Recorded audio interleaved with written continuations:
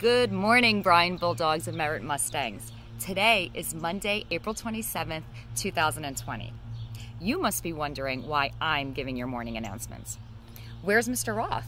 Where's Mr. Conlon? Where's Mr. Wyka? First, my name is Dr. Amato. Some of you may have seen me in your classrooms or in your school hallways. More importantly, this month is Autism Awareness Month, and Mr. Roth, Mr. Conlon, and Mr. Wyka asked me to give you a special morning announcement to celebrate those with autism, their families, and their teachers. So here's a Mindful Mini to tell you about this.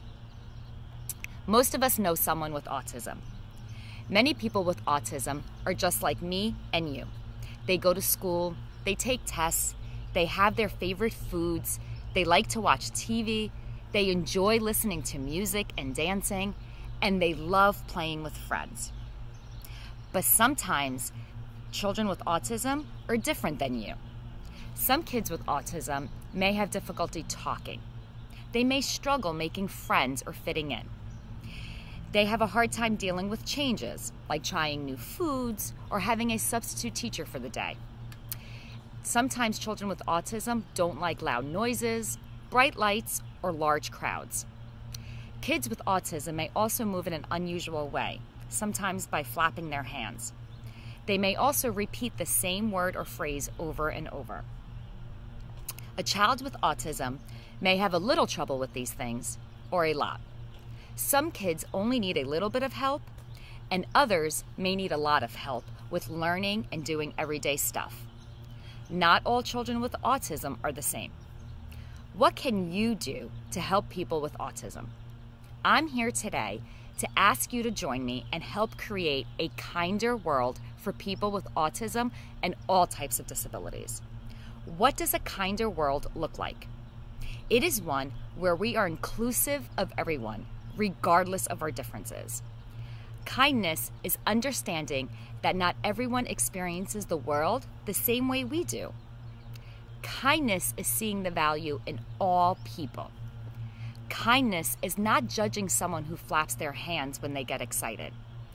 Kindness is trying to help a friend understand what the teacher is saying rather than laughing at them.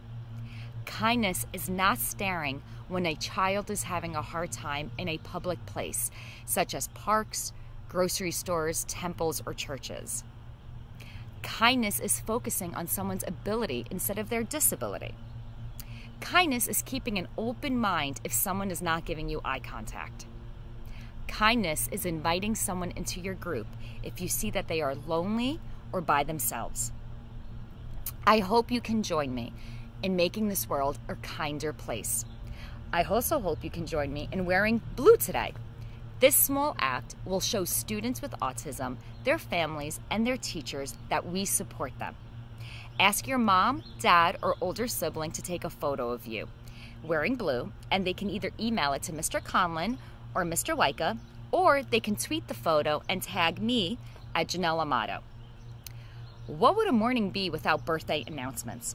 Guess what, Bryan Bulldogs and Merritt Mustangs? There are no birthdays today. So let's end with this. In a world where we could be anything, let's be kind. Have a great start to week 6 of remote learning, and don't forget it's Spirit Week this week, so please check out the emails that follow this announcement. Have a great day.